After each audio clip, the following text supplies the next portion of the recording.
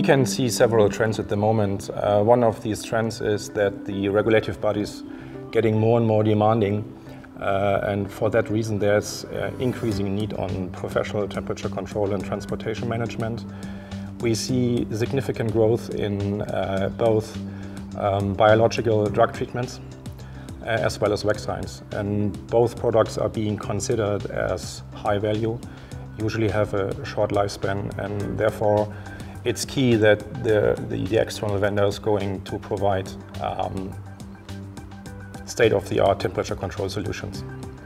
The main major and critical deficiencies are still related to improper control and managing of temperature during transport and storage. And due to WHO, as far as we know, 25% of all the vaccines reach the final destination in a kind of degraded stage. There's a new chapter in the GDP regulation focusing on distribution.